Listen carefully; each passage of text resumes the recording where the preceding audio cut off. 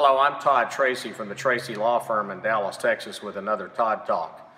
Over the past 3 years, there's been a lot of discussion on why Takata airbags are literally causing hot shrapnel to be fired upon people at 350 miles an hour. Well, back in February of 2016, a root cause analysis by an independent research firm finally determined that the cause of the thousands of disfiguring injuries and the 10+ deaths were caused because the ammonium nitrate inside the airbag inflator device was getting moist, and there was not a drying agent available. And once the ammonium nitrate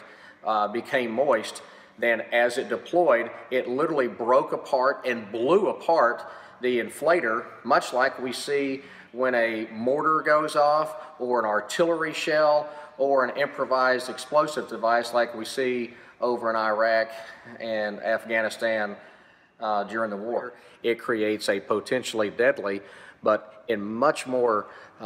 frequent terms, it creates a disfiguring improvised explosive device that's going to blow hot molten shrapnel into your face, your head, your hands, and your chest at 350 miles per hour. I'm Todd Tracy, and if you have one of these cases, you need to contact a lawyer that focuses on handling cases against the vehicle industry.